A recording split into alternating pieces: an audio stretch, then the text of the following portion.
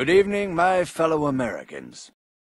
In recent days, rumors have run rampant of flying saucers, alien invaders from other worlds, indeed, of my own demise. I'm speaking to you tonight to put these rumors to rest. The truth is, America has been attacked, not by little green men, but red, and our invaders are most definitely of this earth.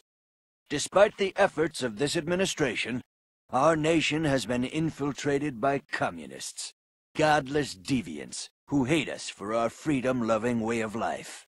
Their conspiracy, details of which are only now coming to light, included drugging our water supplies and controlling our media via mind control.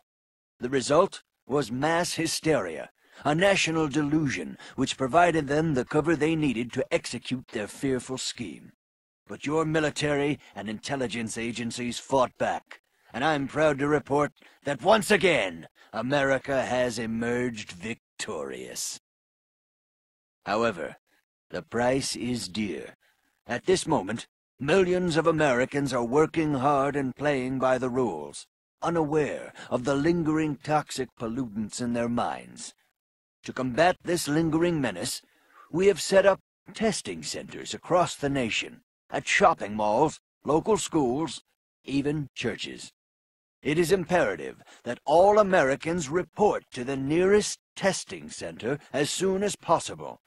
If you have been affected, our doctors will take appropriate measures.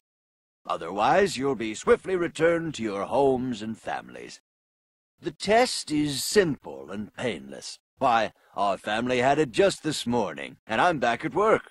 Doris is in the kitchen baking brownies, and little Billy's out playing tag in the rose garden right now. It's completely safe. So trust your government. Trust your president. Freedom is on the march, my friends. Good night, and God bless America.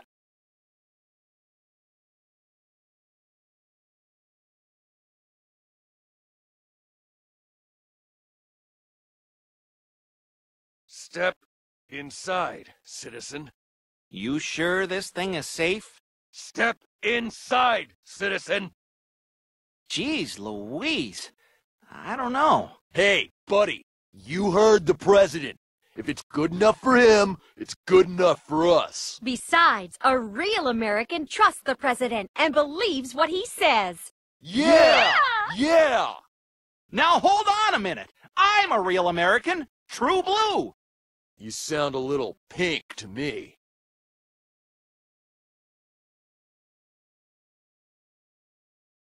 Well, I guess a test couldn't hurt.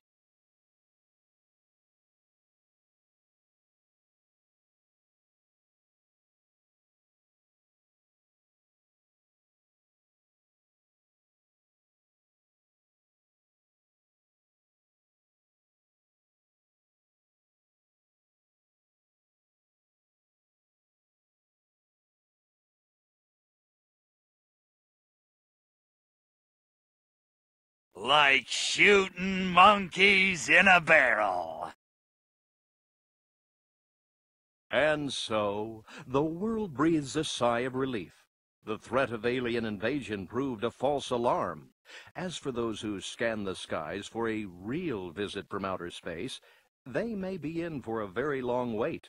The chances of life beyond the stars, government scientists now say, are remote at best, and the chances of contact even less. Perhaps the lesson is that we should turn our gaze inward, remembering that man's worst enemy is often himself.